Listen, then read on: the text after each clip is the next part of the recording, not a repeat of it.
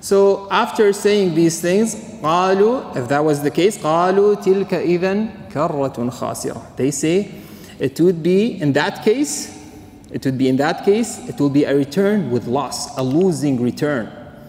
Why is that? So they don't believe the hereafter, yet they say themselves, if we come back to life, then this will definitely be a losing return. Why is that? This is the state of the disbeliever. Those who disbelieve, what do they do in this dunya? They block out the hereafter. So when you block out the hereafter, there is no life after this life, what do?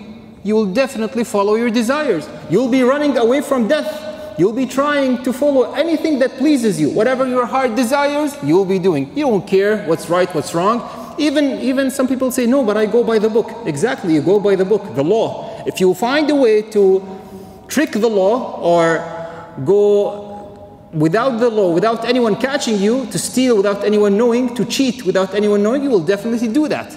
Because you don't believe in the hereafter. You don't believe that there will be a God who will judge you by your actions. As long as no one sees, I can do whatever I want.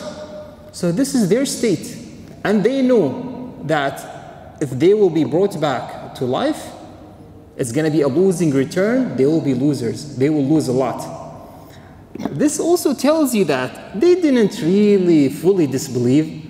It's not like something far-fetched that they will be brought back to life. Otherwise, why would they say it's a losing return? You know, there is a possibility that they will return, but they shun it out. They don't want to even think about it.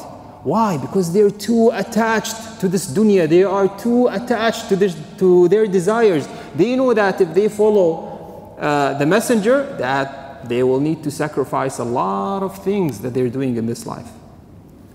So that's why they say قالوا تلك إذن كرة خاسرة, a losing return.